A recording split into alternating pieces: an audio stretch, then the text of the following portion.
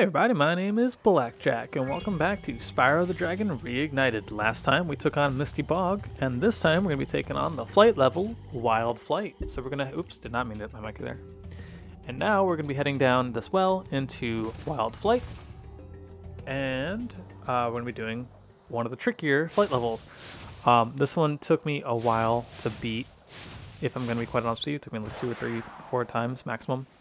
It's even harder in the remaster just because of the distance that everything is. But since I had done the one on PS1, I figured I should probably do something similar. So we're going to take out all the chests. Now, normally you don't want to do the chests first because you're going to have to swing on back to take them all out. Especially since I already missed one. And I'm following the planes. Like, what was I thinking doing this? I don't know. I was like, oh wow, I'm making such a good time because I'm like attacking everything all at once. Except I failed to realize, A, I'm going the wrong direction. I should be cutting off the planes. And B, I'm missing all the chests. And I missed one. And this last plane took me a second. And now I gotta find the entrance back to where I was going. So like this was just a failure in terms of like planning. Because now I have to go back. And we gotta follow the boats. So like for like a really bad plan, I actually did halfway decent.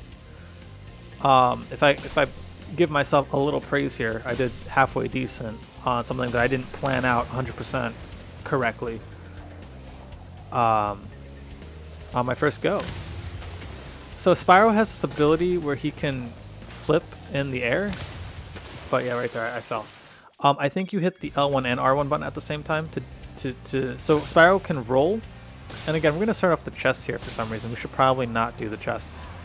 We should probably do the arches and then the boats first.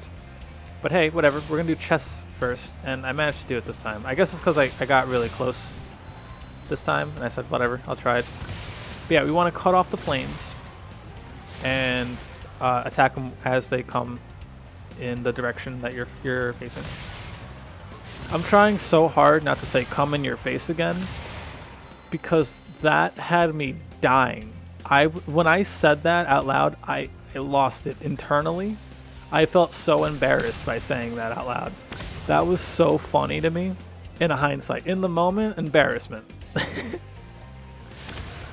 Hilarious though. Very funny. I'm trying so hard not to say that. Anyway, we're going to just cut off all the boats by following their pathway, and we're going to go through the archways like normal. And boop, boop.